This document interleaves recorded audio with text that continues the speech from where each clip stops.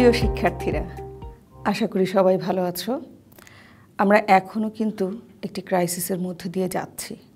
আমাদের এখনও টেনশন দূর হয়নি।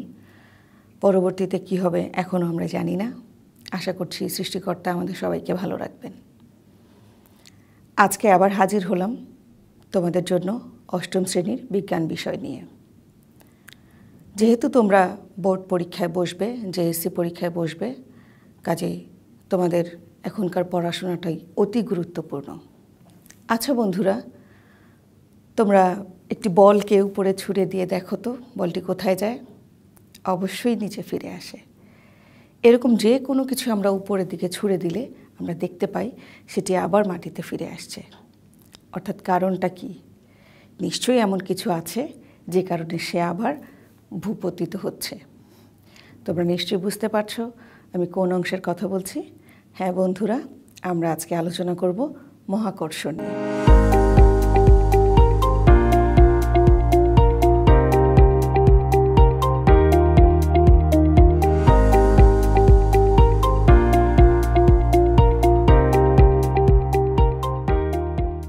মহাকর্ষ এমনই একটি বল যেটি সাধারণত মহাবিশ্বের মধ্যেই কাজ করে।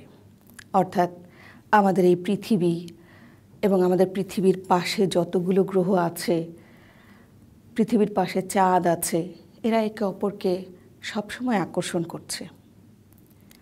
পৃথিবী যখন অন্য কোনো বস্তুকে আকর্ষণ করে তাকে আমরা অভিকর্ষ নামে অভিহিত করছি।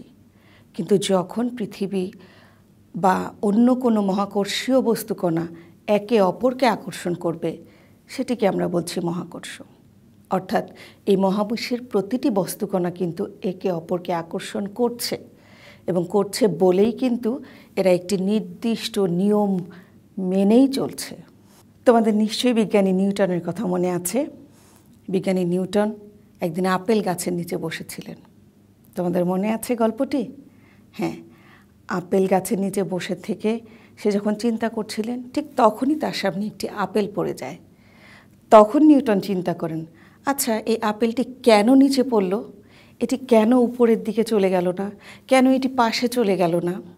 হ্যাঁ বন্ধুরা, এই ধরনের চিন্তা থেকেই নিউটনের মাথায় চলে আসে এমন কিছু পৃথিবীর মধ্যে আছে যেটি এই আপেলটিকে আকর্ষণ করেছে।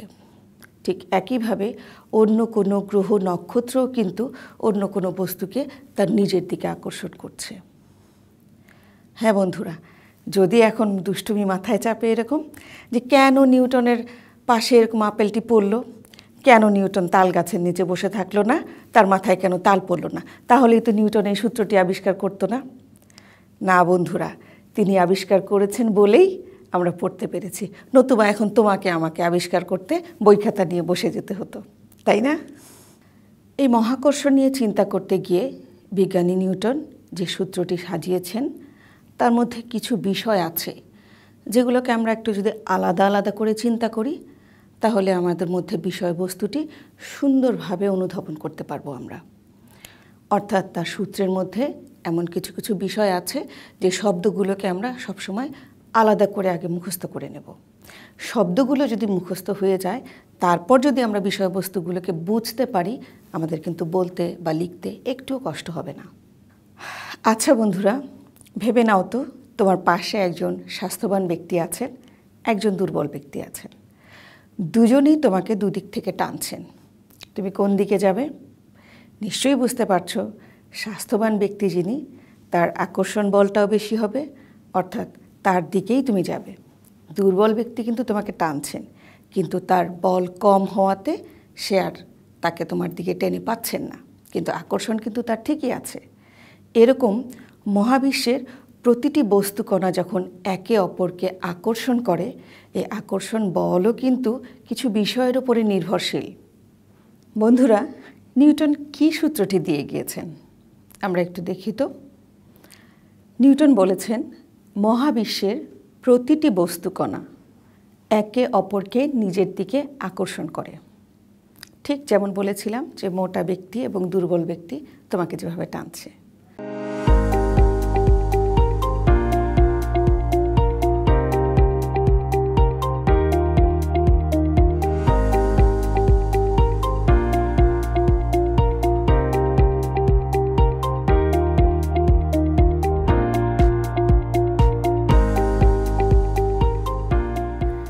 যেটা আমি আবার বলছি, মহাবিশ্বের প্রতিটি বস্তুকণা একে অপরকে নিজের দিকে আকর্ষণ করে এবং এই যে আকর্ষণ বল এর মান আছে, এই আকর্ষণ বলের মান বস্তু দুটি অর্থাৎ যে দুটি বস্তুকণা আছে তাদের যে ভর তাকে তুমি যদি গুণ করো সেই গুণফলের সমানুপাতিক এবং বস্তু দুটি যতটুকু দূরত্বে আছে তার দূরত্বের বর্গের ব্যস্তানুপাতিক।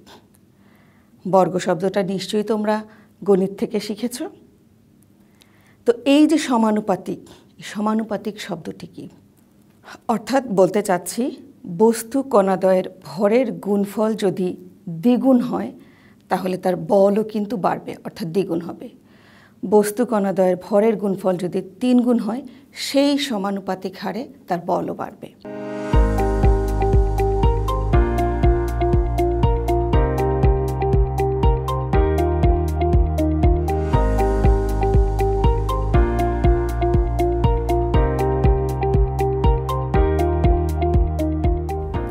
অর্থাৎ আমাদের এই সূত্রটাতে আমি কি পেলাম হচ্ছে দুটি বস্তু কণা এবং অবশ্যই সেটি মহাবিশ্বের মধ্যে হতে হবে এবং এরা নিজেদেরকে একে অপরকে আকর্ষণ করবে এবং এই আকর্ষণ বলের মান বস্তু কণাদ্বয়ের ভরের গুণফলের সমানুপাতিক হতে হবে এবং বস্তুদ্বয়ের দূরত্বের বর্গের ব্যস্তানুপাতিক হতে হবে। কি অনেক কঠিন বলে মনে হচ্ছে? আসো তো দেখি, একটু বুঝে নেই বিষয়টি কি। এখানে আমি দুটি বস্তুকণা দেখতে পাচ্ছি। একটি নাম দিয়ে আমি M1 আরেকটির নাম দিচ্ছি M2। এটি নির্দিষ্ট দূরত্বে রাখা আছে অর্থাৎ দূরত্বটাকে আমি ডিস্টেন্স নামে অভিহিত করছি অর্থাৎ D এবং এই বস্তুকে তার নিজের দিকে কি করছে? আকর্ষণ করছে। এই বস্তুটিও একে তার নিজের দিকে আকর্ষণ করছে। অর্থাৎ বিষয়টা কি? এখানে একটি ফোর্স কাজ করছে। এই যে দুটি বস্তু একে অপরকে নিজের দিকে আকর্ষণ করছে, তুমি যদি এদেরকে আরও কাছে আনো তার আকর্ষণ বল বাড়বে, দূরত্ব কিন্তু কমবে। যদি তুমি এই M1 এবং M2 বস্তুটিকে দূরে নিয়ে যাও অর্থাৎ একটা থেকে আরেকটাকে আরও দূরে নিয়ে যাও তাহলে যেটি হবে তার আকর্ষণ বলটি কমবে, দূরত্বটিও কিন্তু বাড়বে। বুঝতে পেরেছো বন্ধুরা? এই সংক্রান্ত একটি সূত্র যেটি আছে সেটিকে আমরা যদি সংক্ষেপে লিখি তাহলে কি দাঁড়ালো? এফকে যদি আমরা লিখি F = G divided by M1 M2 এবং নিচে হচ্ছে D। অর্থাৎ নিউটনের সূত্রটিকে আমরা ঠিক এভাবে সাজাতে পারি। তোমরা নিশ্চয়ই এখন খুব সহজেই বিষয়টি বুঝতে পারবে। সূত্র তো লিখলাম, কিন্তু এখানে আমরা একটা নতুন জিনিস দেখতে পাচ্ছি। কি সেটি হচ্ছে জি। জিটি কোথা থেকে আসলো? এটি একটি ধ্রুবক অক্ষর অর্থাৎ এটিকে বলা হয় মহাকর্ষীয় ধ্রুবক। মহাকর্ষীয় ধ্রুবক কি? যখন কোনো বস্তুর ভর 1 কিলোগ্রাম হয় অর্থাৎ দুটি বস্তুকণা যদি 1 কিলোগ্রামের হয় এবং তার মধ্যে যদি 1 মিটার দূরত্ব থাকে তাহলে এরা একে অপরকে যে বলে আকর্ষণ করবে সেই বলটির মানই হচ্ছে জি। এবার নিশ্চয়ই বুঝতে পারছো জি কি?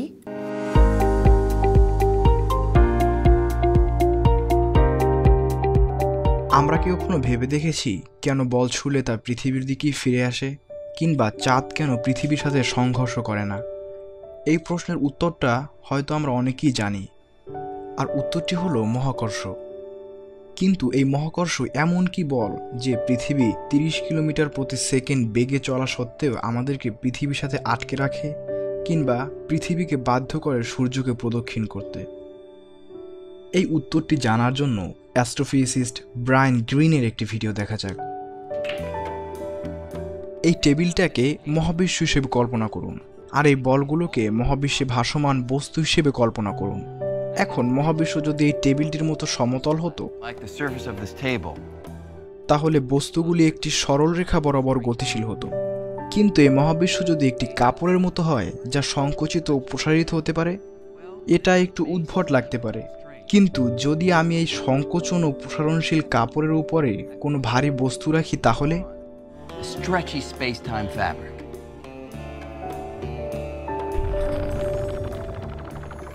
এখন যদি আমি এই ছোট বলটিকে আঘাত করি, বলটি এখন ভারী বস্তুটির দ্বারা তৈরি করা ভাঁজ বরাবর একে প্রদক্ষিণ করে।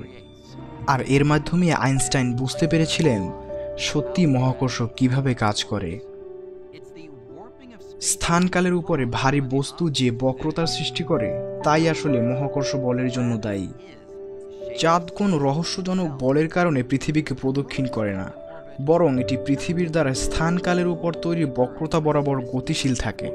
মূলত এই স্থানকালই মহাবিশ্বের আকৃতি প্রদান করে। আর ঠিক এই একইভাবে পৃথিবী সহ সৌরজগতের সকল গ্রহ সূর্যকে প্রদক্ষিণ করে।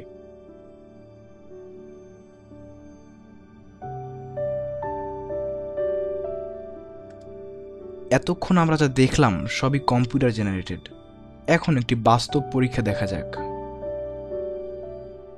এখন এই বড় বস্তুটিকে সূর্য আর এই সাদা বলটিকে পৃথিবী কল্পনা করি। এখন যদি সাদা বলটিকে বড় বস্তুর দিকে গতিশীল করে দেই, তাহলে দেখা যাক কি হয়।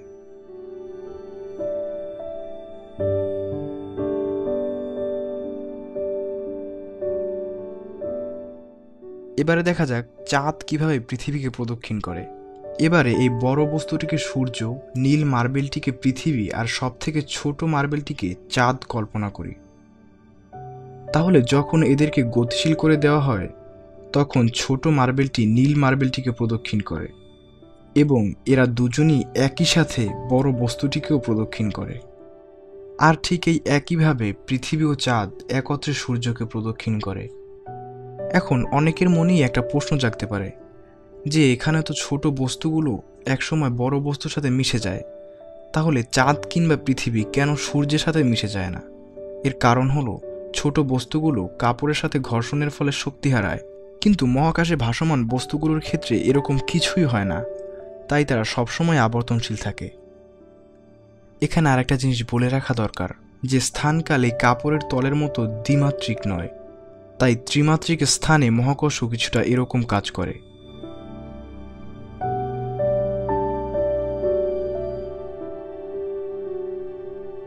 আশা করি নিউটনের সূত্রটি তোমাদের এখন খুব সহজ বলে মনে হবে। বন্ধুরা, আমাদের কিন্তু কিশোর বাতায়ন খোলা রয়েছে সবসময় তোমাদের জন্য। তোমরা কিন্তু অবশ্যই সেখানে ঢুকে এই ভিডিওটি বারে বারে দেখে নেবে, তাহলে বুঝতে আশা করি অনেক সহজ হবে। বন্ধুরা, আমরা এই অংশটুকু থেকে কি জানতে পারলাম মহাকর্ষ কী এবং মহাকর্ষ কোন কোন বস্তুগুলোর মধ্যে হয়ে থাকে, এবং অভিকর্ষ কী, অর্থাৎ পৃথিবী যখন কোনো বস্তুকে তার দিকে টানছে সেটাকেই যে আমরা অভিকর্ষ বলছি সেটাও আমরা কিন্তু এখান থেকে জানলাম। আরও একটি গুরুত্বপূর্ণ জিনিস আমরা জানলাম, সেটি হচ্ছে নিউটনের সূত্র।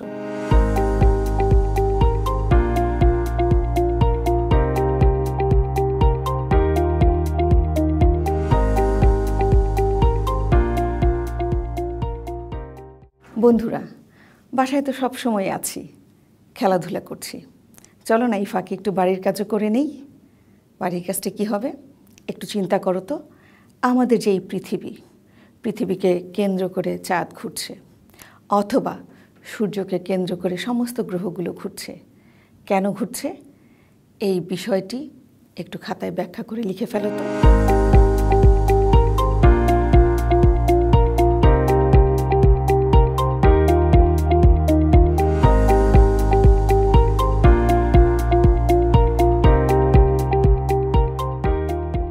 বন্ধুরা, কিশোর বাতায়নে এই ভিডিওটি থাকবে।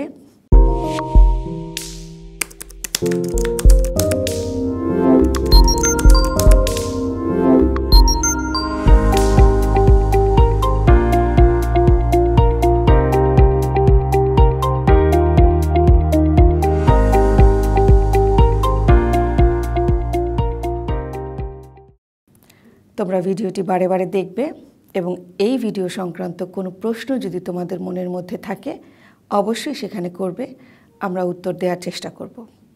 আর অবশ্যই যত কুইজ আছে এই সংক্রান্ত প্রত্যেকটি কুইজের উত্তর দেবে। সে পর্যন্ত ভালো থাকো এবং আমরা পরবর্তীতে আরও একটি ক্লাস নিয়ে হাজির হব। ধন্যবাদ সবাইকে।